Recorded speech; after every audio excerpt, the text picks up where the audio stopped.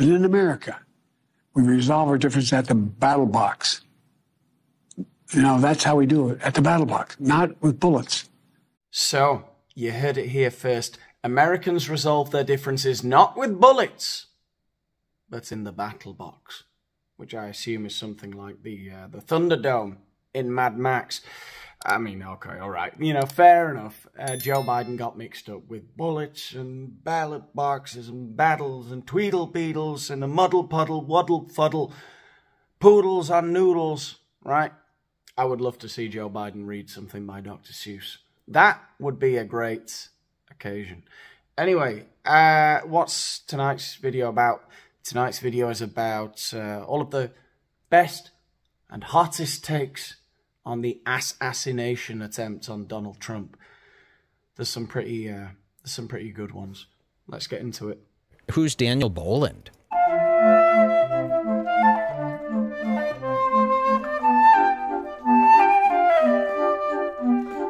Oh, Daniel Boland, this is a heavy hitter. Do you guys know who this is?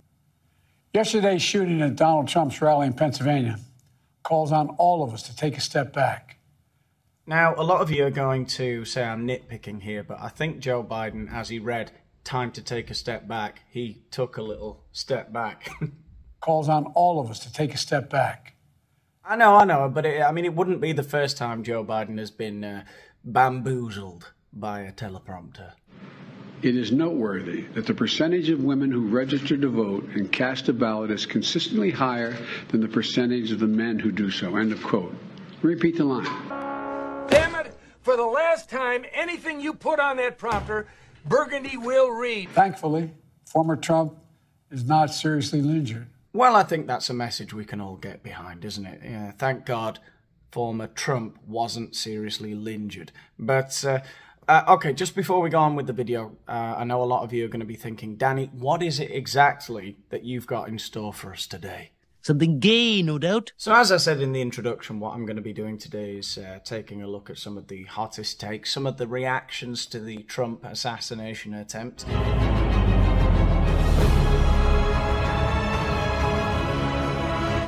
Some of them more unhinged than others. And I'm going to be reacting to those reactions, which is, you know, I don't know if this has ever been done before. Oh, the self-awareness, eh? That's what you come back for on the Daniel Boland Show. So you're not interested in the salacious personal lives of minor celebrities? And the tried and tested format of the reaction video. We make reaction videos here like it's 2016, okay? And I do feel the need to preface my videos briefly like this now, because I've seen some of the comments. You're talking of the structural flaws in my videos. You are just rude. Rude. Okay. I'm, you know, a bit of an artistic type. I want to make this a bit crazy and spontaneous. I want to, frankly, make videos that are like a Kafkaesque nightmare.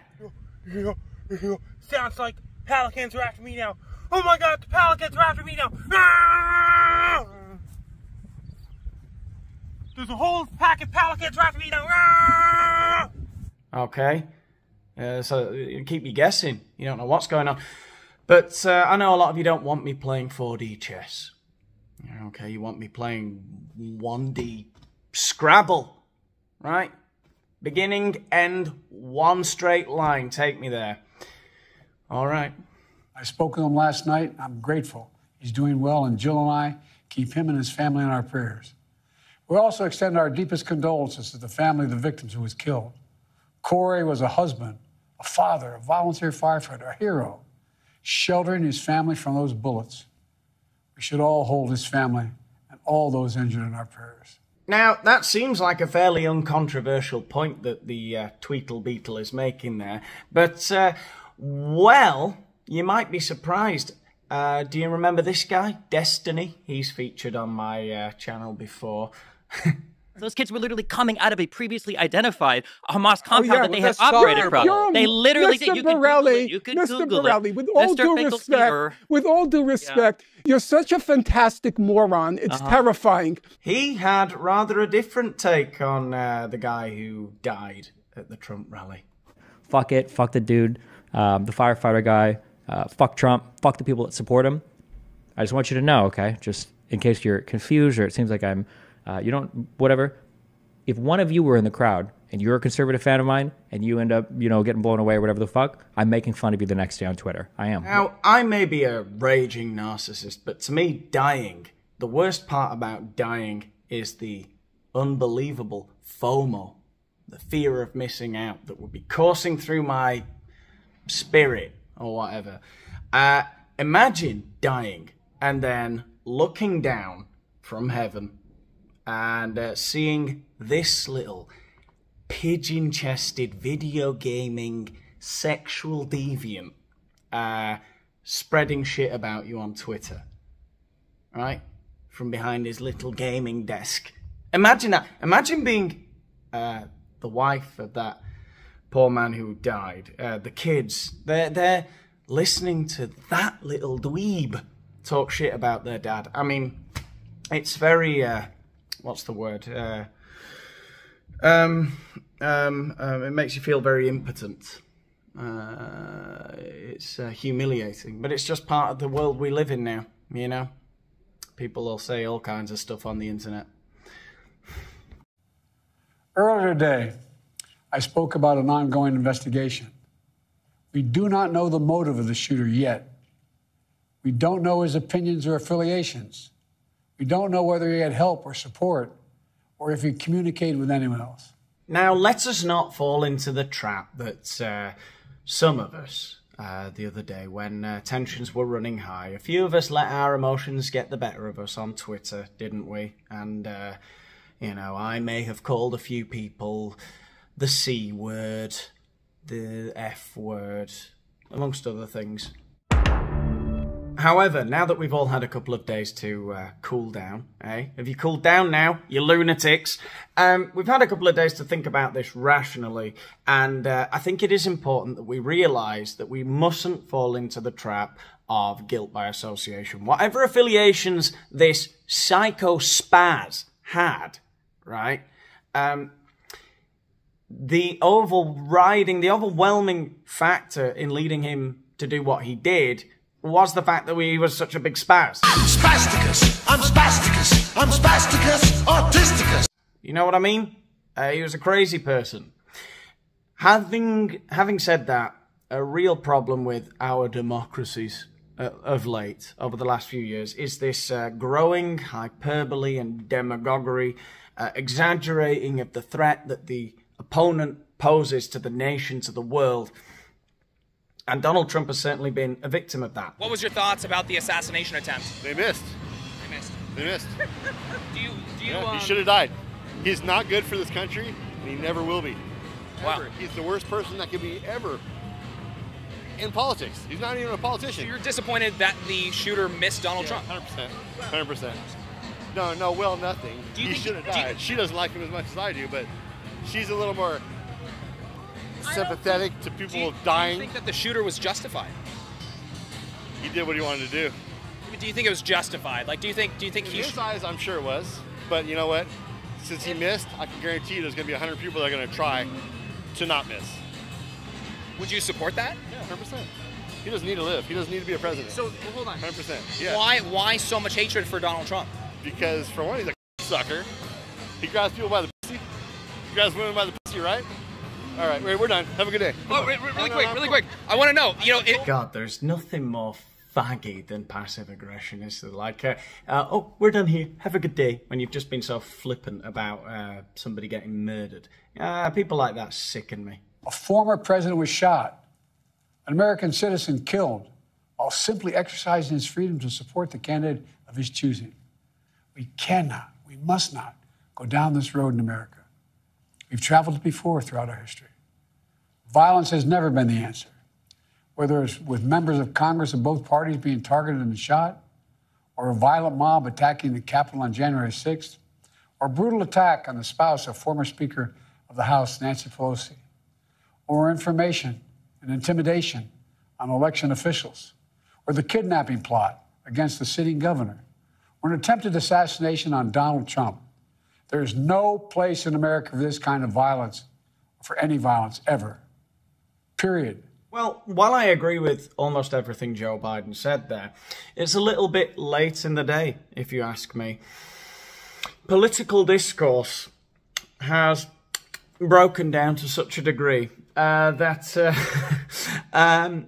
it really is now a case of the right calling the left communists and the left calling the right Nazis, because they know that evokes a more emotional response in the electorate.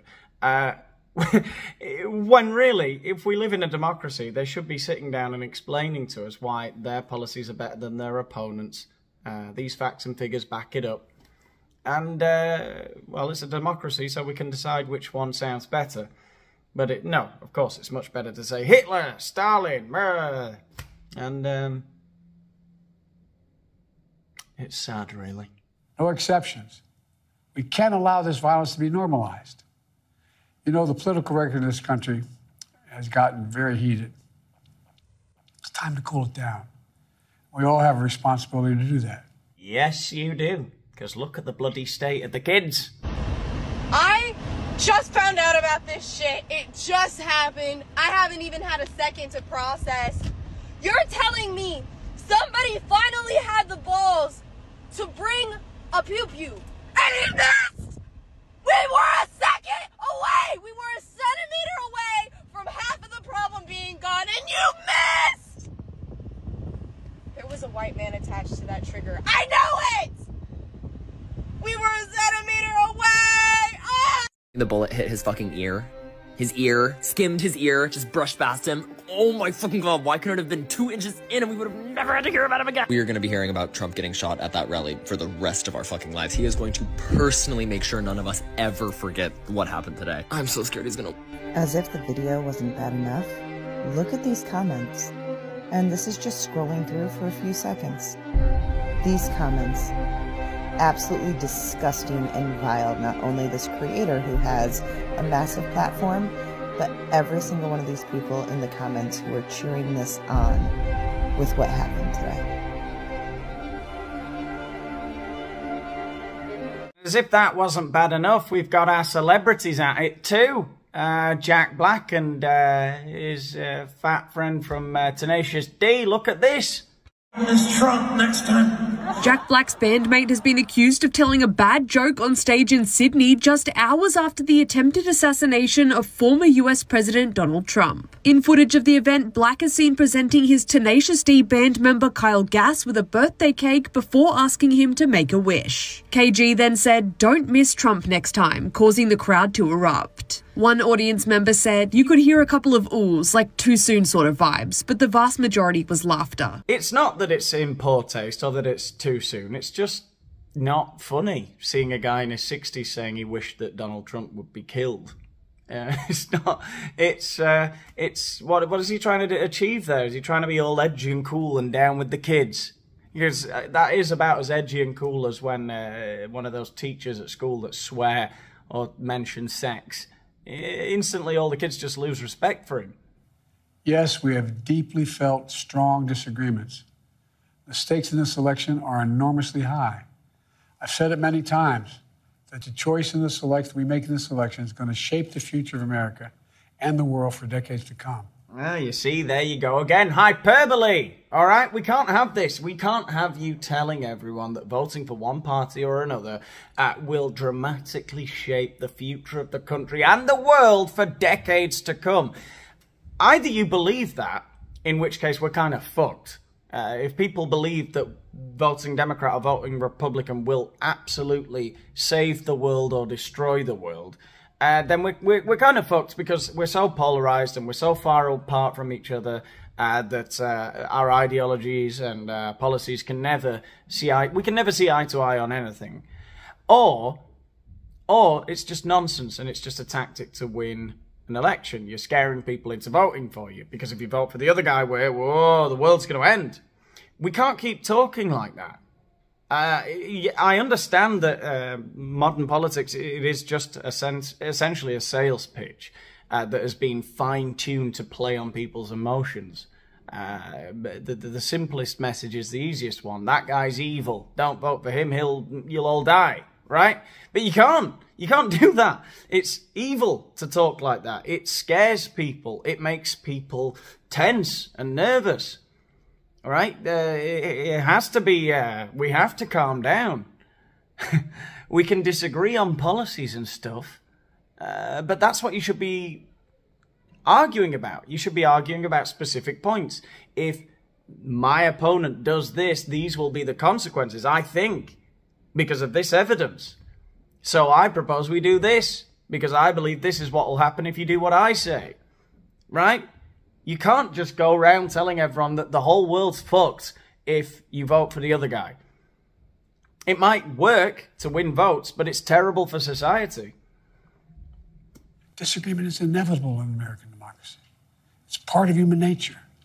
But politics must never be a literal battlefield, or God forbid, a killing field. I believe politics ought to be an arena for peaceful debate, to pursue justice, to make decisions guided by the Declaration of Independence and our Constitution. We stand for an America, not of extremism and fury, but of decency and grace. All of us now face a time of testing as the election approaches. And the higher the stakes, the more fervent the passions become. This places an added burden on each of us to ensure that no matter how strong our convictions, we must never descend into violence. The Republican convention will start tomorrow. I have no doubt they'll criticize my record and offer their own vision for this country. I'll be traveling this week making the case for our record and the vision, my vision of the country, our vision. I'll continue to speak out strongly for our democracy, stand up for our Constitution and the rule of law, to call for action at the ballot box, no violence on our streets. That's how democracy should work. We debate and disagree. We compare and contrast the character of the candidates, the records, the issues, the agenda, the vision for America. But in America, we resolve our differences at the battle box. You know, that's how we do it, at the battle box, not with bullets. The power to change America should always rest in the hands of the people, not in the hands of a would-be assassin. You know, the path forward through competing visions of the campaign should always be resolved peacefully. So for once, I've actually got to say whoever wrote this speech has done a pretty good job. I think this is a good message. And Joe Biden's just about, he gets to this point reading most of it fairly correctly, apart from the odd battle box. Starts to go off the rails a little bit here, but yeah. You know, we're blessed to live in the greatest country on earth, and I believe that with every soul, every power of my being. So tonight, I'm asking every American to recommit, to make America what think about. Uh-oh. I'm asking every American to recommit, to make America what Great again.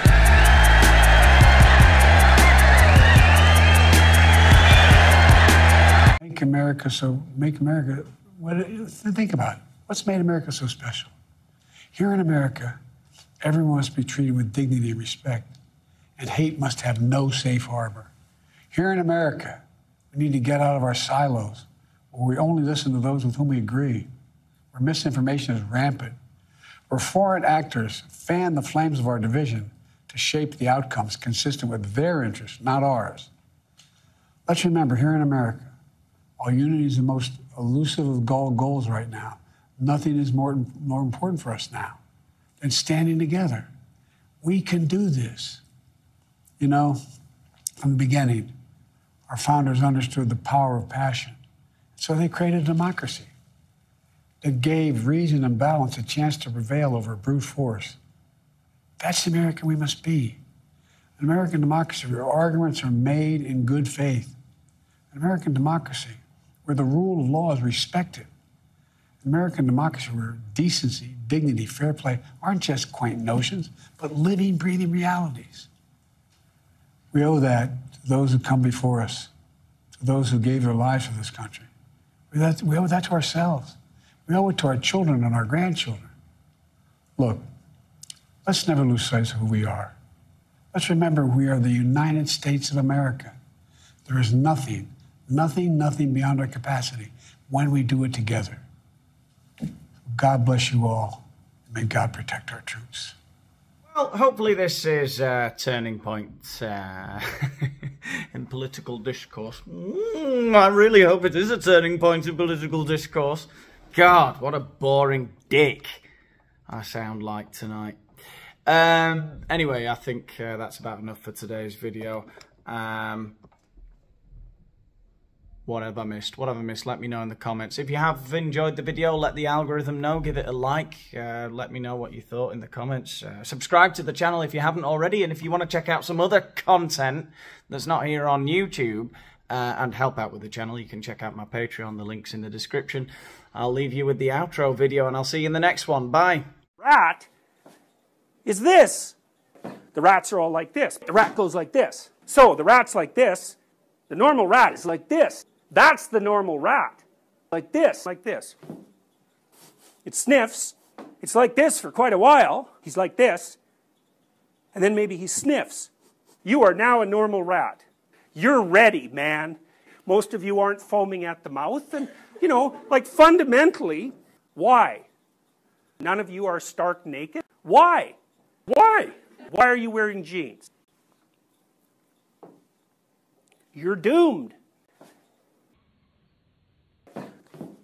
Why are you not afraid?